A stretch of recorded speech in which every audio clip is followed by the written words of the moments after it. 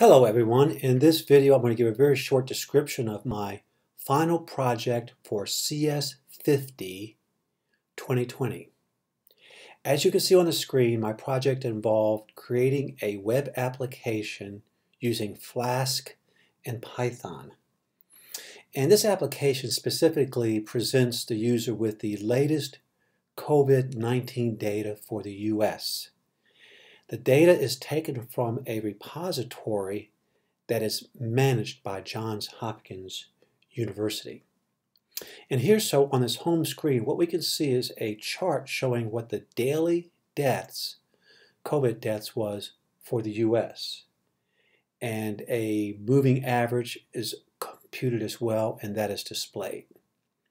Now down here, the user can select this menu item to find data for a specific state. So over here, if we select, I'm in the state of Virginia, we select Virginia and take a look at that.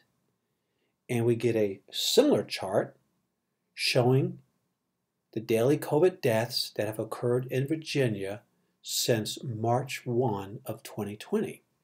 It also shows you what the current total deaths are to date. Okay, and now if we go back and look, so this, look at the application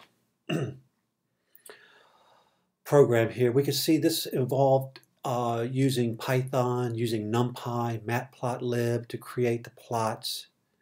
And so the URL for Johns Hopkins repositories here, this data is read into a pandas data frame, and the processing is all done here.